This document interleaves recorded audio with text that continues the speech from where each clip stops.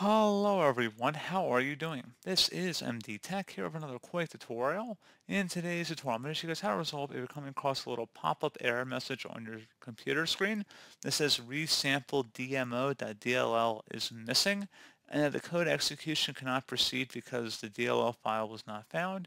Reinstalling the program may fix this problem. So one option you can attempt would be to actually reinstall whatever the program was you're having the problem with.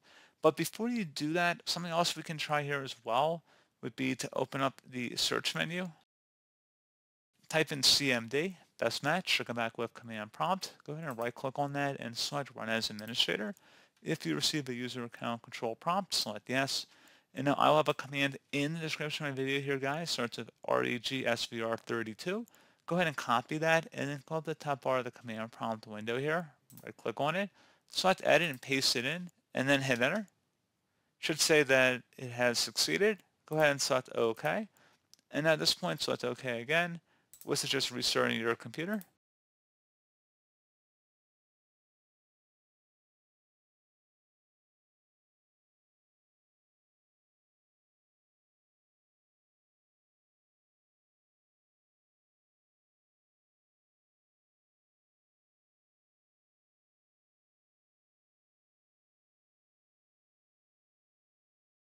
And then hopefully your issue has been resolved.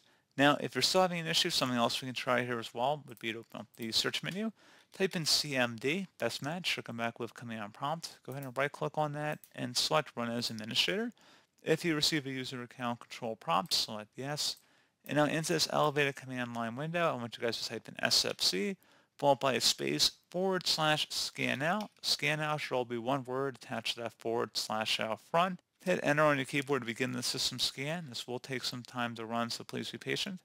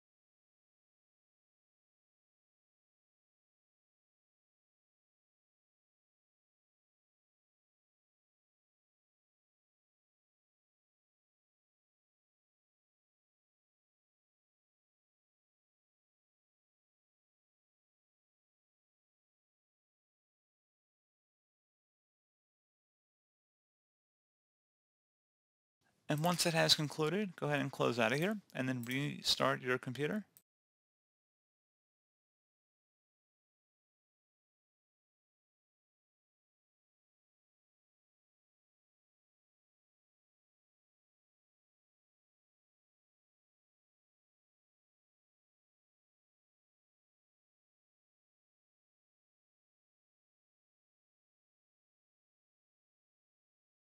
And there you go, guys. Hopefully this pointer issue has been resolved.